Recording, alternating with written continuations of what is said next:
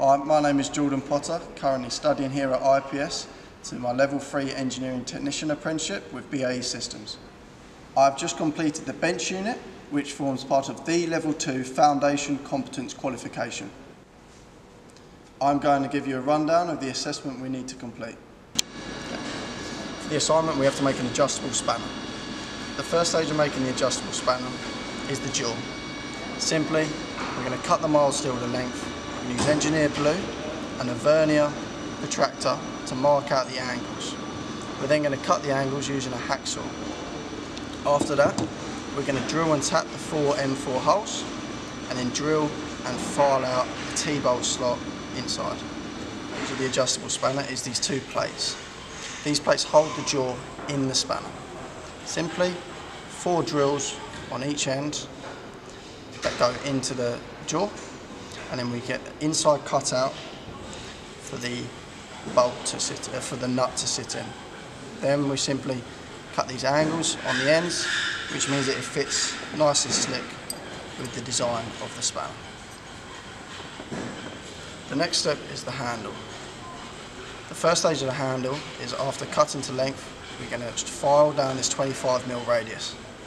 Then we're going to use drills of various size to drill holes to enable us to cut out and file down this internal section. And then we're going to drill and tap this hole here. We're going to drill, ream and countersink this hole here. And then we're going to do the 8mm radius on the top and the 3mm radius along the sides to create a nice handle to hold. Then what we're going to do is we're going to get the Tbolt. We're going to shave down the sides of the Tbolt so it fits nicely inside the jaw. And then we're going to file down a nut so it fits inside the internal profile of the spanner. We attach the nut to the Tbolt, Tbolt to the jaw, and that goes inside the spanner like so. The plates will then go on top, which will hold it inside of the jaw.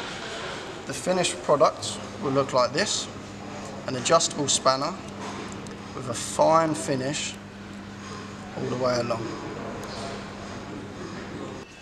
This concludes the explanation for all 4 parts of your assignment: the jaw, the plates, the handle and the general assembly and fine tuning.